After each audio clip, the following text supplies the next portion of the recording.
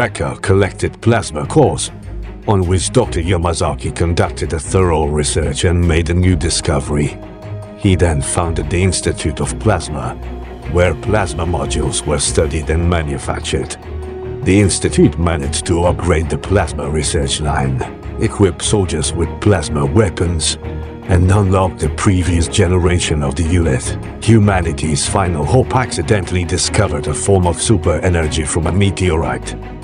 Dr. Yamazaki tapped into the super energy through fission and developed a new type of crystal that could be used to create a new energy tank, Crystal Essence.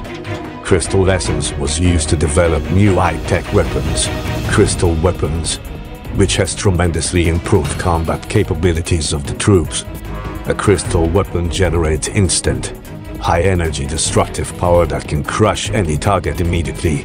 Troops are now armed with crystal weapons, and new units were henceforth created.